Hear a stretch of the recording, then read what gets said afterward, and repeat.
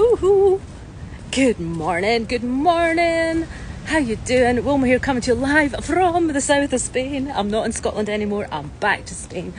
So I can just go on my normal verbiage of salutation. So how you doing? If you're watching live, come and say hi. If you're watching the replay, if you're tuning in replay, pop in replay, and I'm watching where I'm going here. And let me know where you're tuning in from. So it's a lovely morning down here in the south of Spain, and I'm out on my normal morning constitution, which is a walk, and then I go to the gym when I'm home. I walk to the gym, I go to the gym, and I walk back from the gym. But today there's no gym because it's Zumba, and I'm not a huge Zumba lover. I love to dance, don't get me wrong, I love to dance. Let me know in the chat if you love to dance. I love to dance. Oh, I was going to sing that song. What is it? Oh, I love to love my baby, just got to dance, he wants to dance. Anyway, none of that. Who sang that? Who sang that one? Anyway, I love to dance, but in the Zumba class, I'm a bit slow. My brain and my feet don't coordinate in time quick enough. So I'm usually about 16 steps behind everybody else. Anyway, I'm hiding behind this bush because it's in the shade. And at the end I'm going to flip because the sea is super rough this morning. Anyway, what I wanted to quickly jump on and just share some thoughts about habits. I've been reading this book called Atomic Habits. Let me know if you've heard of it, by, what's his name? James Clear, C-L-E-A-R, James Clear. I'll pop the link when I get home. I'll take a picture and talk about it in my stories actually. So it's called Atomic Habits. And it's really, really interesting. I'll tell you what got me onto the book was, a few weeks ago, I was up in Granada for a few days on a mini break.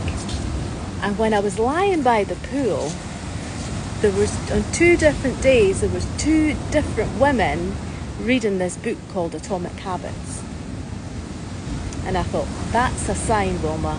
That is a sign to go and get the book. So when I came home, I ordered it on Amazon, and it came. So I read it on my recent trip back to Scotland.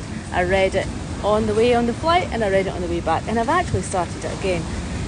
It's not a huge book. It's really, really interesting.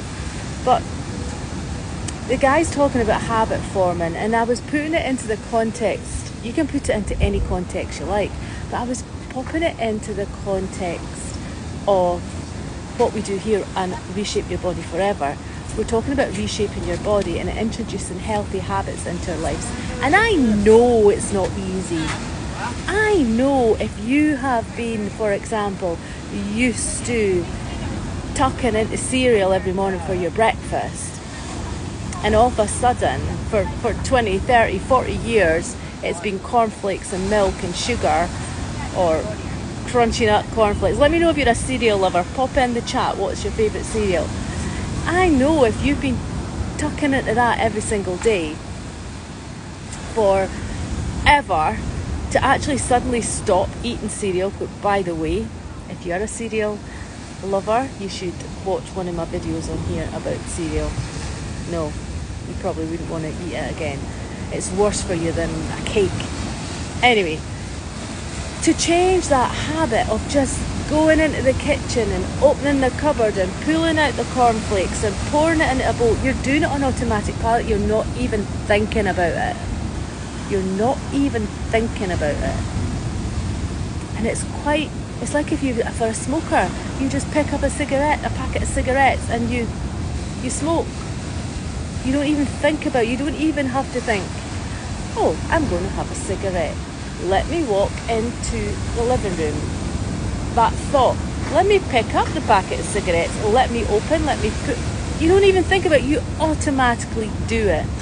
And this book is all about reshaping, reforming the process of a habit. And on the subject of weight loss and eating healthy and introducing healthier habits into your life, you're all of a sudden not going to be doing it what you normally do day one, and day two you're like completely not doing it. You need to introduce them one step at a time and get your mindset round the habit. Think differently. For example, with a cornflakes or with a cigarette, is this what a healthy person would do? No. So you're thinking about it. So it makes you think that, well, actually, maybe I shouldn't have these cornflakes, or maybe I shouldn't have that cigarette.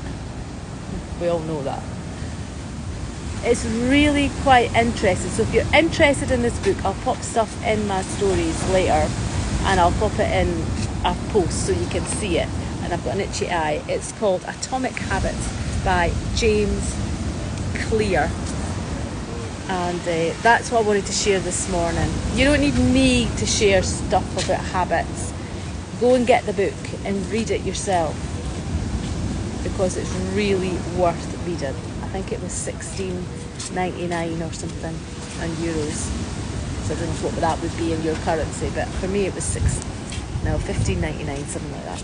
Anyway, it's nice to be back in Spain. It's nice to be back in my usual routine, in my habit, where I just get up and get out and do it. I don't even need to think about going for a walk, because I just do it. It's who I become. All these things you just do on automatic pilot. The good habits.